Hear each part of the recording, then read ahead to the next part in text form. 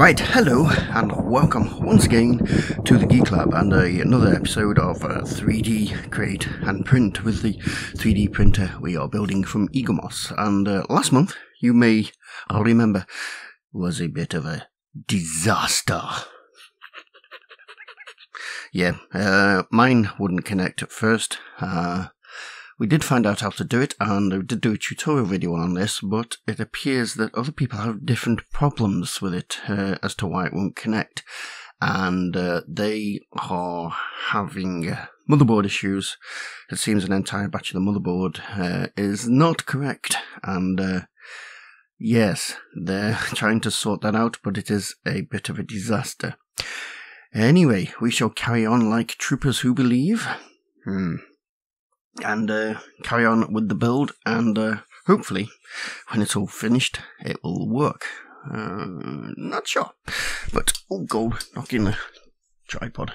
There we go. But anyway, this is issue number 68, and in this issue, 3D printer part, print head, heater block, 3D modeling step by step, and 3D print helping developing countries. Alright. Oh, gonna have to alter the camera slightly, because that's not quite right. Be right back. Right, 3D print in developing countries. Practical, versatile, affordable, and also empowering. 3D print has much to offer the developing world. To combat the discomfort and lameness caused by jiggers, fleas that burrow under the skin, Kenyan engineering students Roy Ombati and Harris Nyere came up with customized 3D printed shoe. The shoes are made from recycled plastic bottles. Cool. There we go. Printers for all. Need it printed? Well, obviously. Medical marvels in the field of medical equipment. Right, onto tutorials. Getting to grips with modifiers. Modeling for modifiers. Making most of modifiers allows you to create complex forms from simple shapes. In this section, you will lay the groundwork for designing your wearable 3D print. Huh? Ooh. Ooh. Okay. Alright. Another most excellent tutorial. Edit mode with modifiers. There we go. And this this week's part, the print head heater block, which I have over here.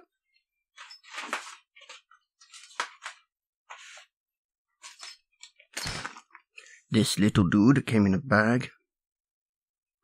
Shall fit him later. Water supply pipe. Ooh. Right, cow face doorstop. No thank you. Game figures. Prepare for battle with this cool set of fantasy tabletop warriors. Interesting. Glasses stand. Never used one.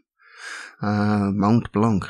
The latest in our occasional series on landscape reliefs is the highest mountain in the Alps. May have to look at printing that one. I like mountains. And next week's stuff, which I have right here. So,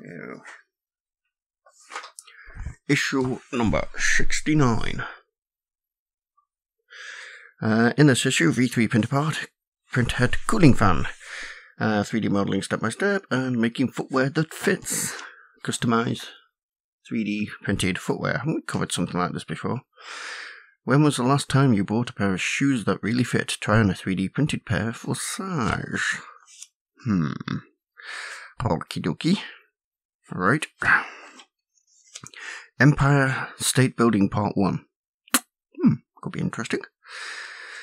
You will construct the skyscraper from ground upwards. For the most part, you'll be extruding one section at a time. Make sure that your building doesn't go higher than your print area allows. Well, that's what we got all the scaling stuff for, isn't it? Extruding a high-rise. Now that the base is complete, it's time to tackle the tower. It can actually be completed with just a few extrusions. In this section, you'll be introduced to a new tool, the knife tool. Okay. You should now be left with the familiar basic shape of the Empire State Building. Save your progress so far. On the next part, as project, will focus on the very peak of the tower, as well as adding a few extra details. Yes, I'm glad to add in a few extra details. That's a bit simple. Alright, the printhead cooling fan. Here it is. Ta-da!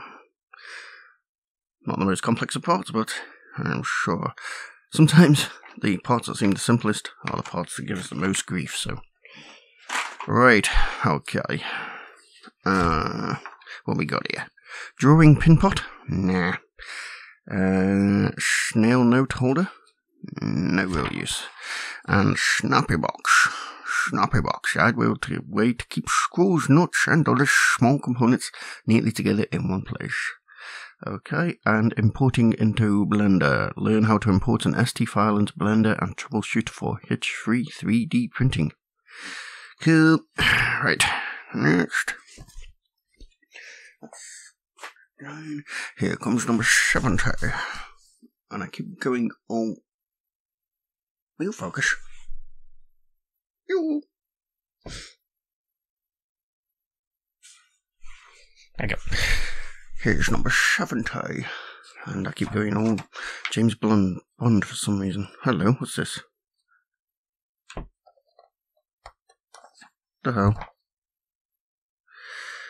Replacement build heater plate. We apologise to all our customers, but the build plate heater supplied and fitted as SU36 was found to have a shorter lifespan than we hoped after extended testing. To maximise the future life of your printer, we recommend you replace the SU36 build plate heater with the improved part supplied free on this SU70. The original wire protection coil 100 and the wire strengthener strip 101 will not be used in the new assembly, and cable ties will be used in different locations, so please follow the instructions below carefully. You may find it useful to refer back to the original assembly guides in issues 34 to 40. Okay, fair enough. Well, fair enough that they've replaced it. Get rid of that. Get rid of that. Oh, okay. Cool. Fit the new heater.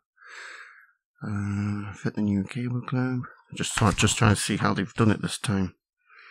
It's just a basic wire. Okay. More work. Bugger.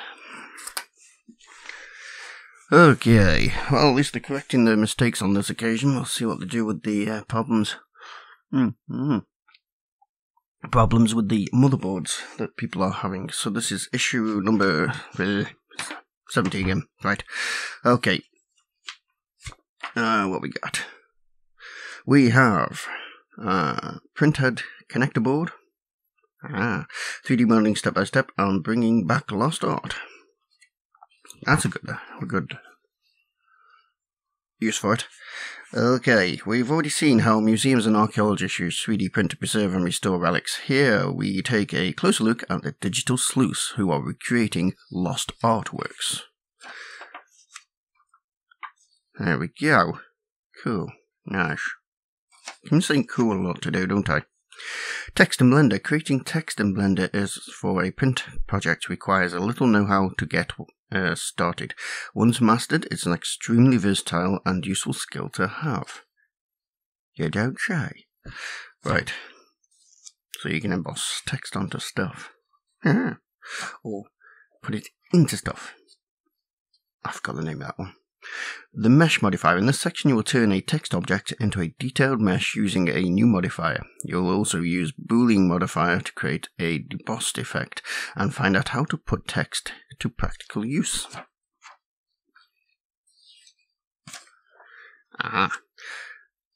Stage 9, Vector 3, Printhead Connector Board. So that goes there, that goes on the top. Now, as we've already closed the bottom, I'm still wondering where the cables connect to. Plug the red on the connector board. Okay, where they're going to go to, I don't know. This lightweight, futuristic looking glider toy prints in one piece. Does it fly? Designed by Chris Lines as a static little glider, you may need to hand tweak after printing to ensure that it's in tip-top condition for flight. To aid lateral stability, Chris suggests bending the wings up slightly so that the tips are higher than the wing roots. Ah, right, it does fly. Okay. May have to test that one. Stackable skip box. You can get them dirt cheap anywhere. Toast extractor. I have had problems with that in the past. Right. Uluru C. Ayers Rock. The unmistakable outline of Ayers Rock in Australia is the latest of our landscape reliefs. That one doesn't look so good, so I don't think I'll bother with that one. And printhead sensor.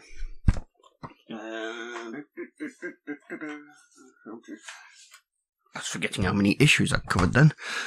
I got deflected by the replacing that part, which was a bugger to fit in the first place. Oh well. Right. Must cover the cover, shouldn't I? Cover the cover, good idea. In this issue, printhead heat sensor. 3D modeling step by step, and 3D printing and the small business. 3D printing and the small business. Your Vector 3 printer should bring a lot of enjoyment, but it might also make you some money. Here are some ways in which small businesses can exploit 3D print technology. Sell and make. A fine head for business. New York-based 3D printed jewelry designer and male model Lucas Guzunz turned down time between modeling assignments to his advantage when he started designing jewelry for himself. Use an online print supplier marketplace. Print your own. Offer expertise. Right, the Empire State Building, Part 2. So we're going to put the top on. A little thing. I know it's a tutorial and it advances your ability to use this stuff, but it doesn't look detailed enough for me to bother to print out. Yeah, I think I'll make it, just as a tutorial, but not as a physical model. Right, printhead heat sensor. Okay, which is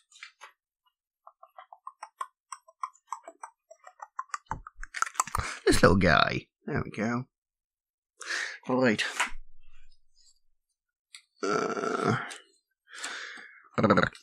Cable spool.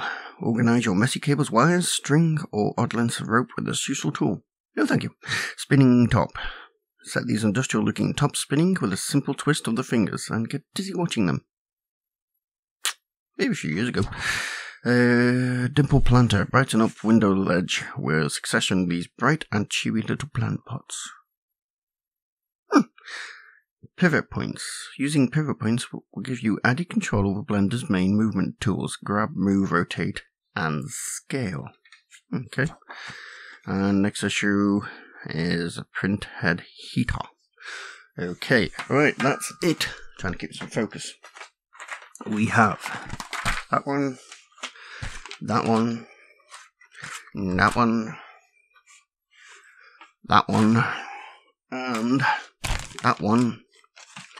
That's the replacement part, I think. Yes, that's the replacement for the one they've messed up. That was a horrible piece to fit in the first place. Now we're going to replace it. Oh, joy. Oh well. We'll come back with some of these parts fitted at each stage and show you how it's going. I'll be right back. Right, this is part 68, and all we've got to do for this one is we have to put this bolt onto the shaft to near the bottom, put 4 grub screws loosely into these holes, and then we threaded this up until it just touched the bearing, pull that back a quarter of a turn, and then tighten this bolt against the main body. So that's that bit done. Let's go on to the next bit. Oh, I have done the modification with the heating wire as well. Not entirely sure about it. It was a pain in the arse to do, as it was originally, so we shall see how that goes. But there you go, that's part 68. Time to do part 69. Right, part 69, simple enough. Was just to put the fan on the heatsink. Generic fan, so although there's only 2 screw holes here, there's 4 on the fan. So thread these incredibly long screws through the holes, through the heatsink, and onto the main block. So that bit, quite simple. On to part 70. Right, issue 70. And this was fitting, first of all, this grey plate to the printhead, and then this control board for the printhead. And as you can see, the fan and the motor are plugged in there. Looks a bit messy at the moment, but hopefully that will tidy up. There's also an LED here to show when the printhead is active, so I imagine this is going to close up eventually. So, on to issue 71. Okay, and part 71 simply involved putting the heat sensor into here, tightening these grub screws, and feeding it onto the controller board here. So that's it for this video for the printer. With the motherboard issues, please let me know if you suffered from these issues and how your experience with Eaglemoss has been with resolving them, if you needed to use their services, because we're having some people saying that they've contacted them and they've said they'll get back to them, and they haven't. So they are now going in England through it's a consumer protection group, so can't remember the name of them now. Oh well. But yes, so if you've had trouble with that motherboard and you've had to deal with Eaglemoss, please let me know what they've said and how good they have been, because we've got various different experiences and we can discuss that in a future video if need be. So other than that, if you haven't subscribed already and you like this series, then please subscribe. More videos from this series in the cards on that side. Hey. And why not join us on our social media group on Facebook or Twitter? Links for them are down below. So, other than that, thank you for how much? You need to quit being dirty. You're a dirty boy.